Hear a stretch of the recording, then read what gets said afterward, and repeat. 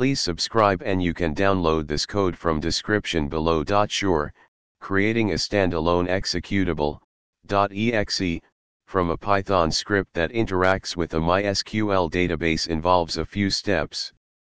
Let's break it down into a tutorial. Title: Creating a Python executable.exe with MySQL database integration. Introduction. In this tutorial, we will walk through the process of converting a Python script that interacts with a MySQL database into a standalone executable.exe file. This can be useful for distributing your application without requiring users to install Python or any additional dependencies. Prerequisites. Step 1. Install required packages.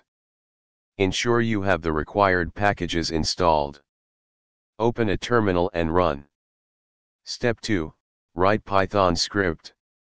Create a Python script, example main.py, that connects to your MySQL database.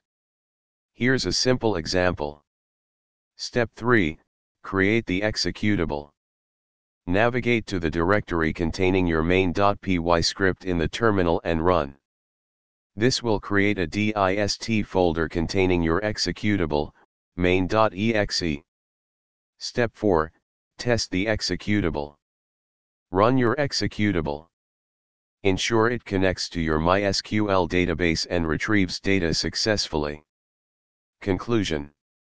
You've successfully created a standalone executable from a Python script that interacts with a MySQL database.